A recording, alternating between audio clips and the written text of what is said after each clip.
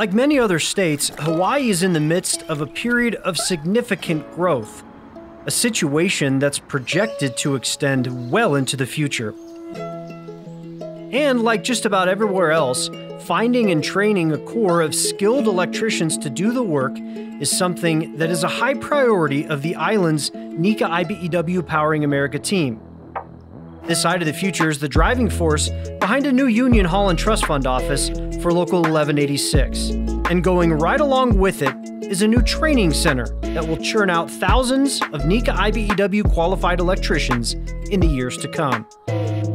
Crews are putting the finishing touches on Phase 1, the Union Hall and office space right now, while at the same time, the decades-old classrooms and offices adjoining the structure are being cleared out to make way for Phase 2, the renovation of the space.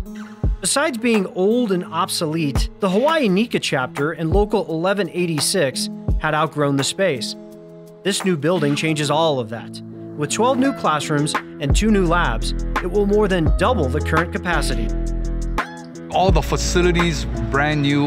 You know, we're dealing with NECA's premier partners to bring in some of their equipment and training equipment that's going to help with that regard. I think it's going to be exciting.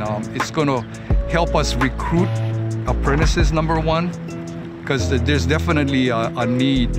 NECA IBEW electrical work is a well-known commodity in the islands, and the opportunities and apprenticeship offers is becoming more and more of a desired option among educators in Hawaii's high schools and JCs.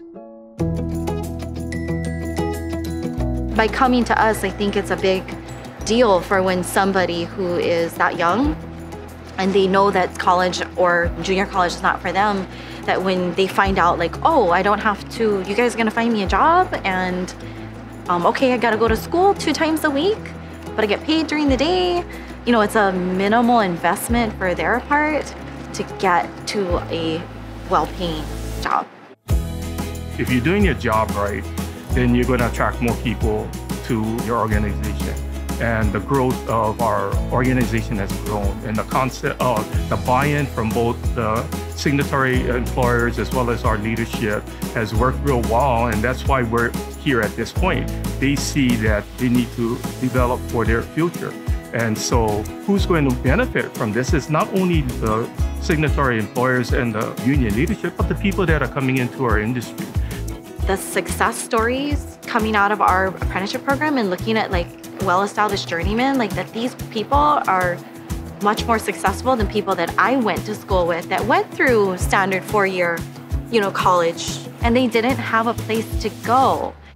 While Hawaii's Powering America team works to complete its new $35 million facility, it's also sending a very strong environmental message at the same time. When finished, the building will feature a newly installed microgrid and battery backup system. With a rooftop solar array, it will generate, consume, and store excess energy and will be completely self-sufficient and off the electrical grid.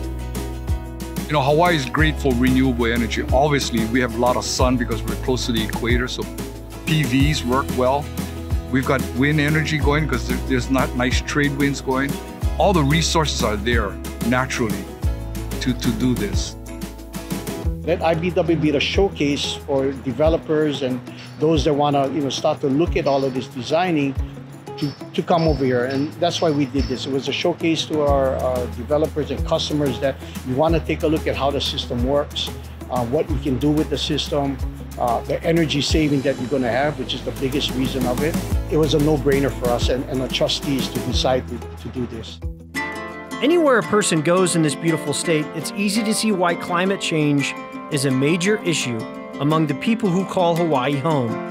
We've committed ourselves to do more renewable energy projects for our buildings, more energy efficiency, and that's helped spur the private sector.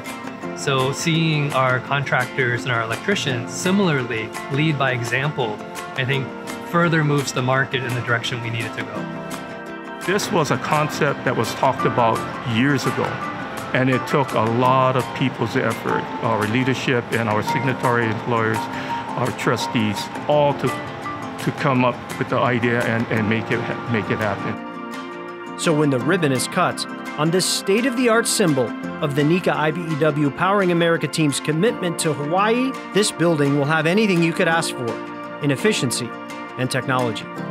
Except one thing. We don't have heating, so we don't say heating and air conditioning, just air conditioning. From Honolulu, Oahu, Hawaii, for ElectricTV, I'm Dominic Giarratano. Be sure to follow us on social media for behind-the-scenes extras and industry information.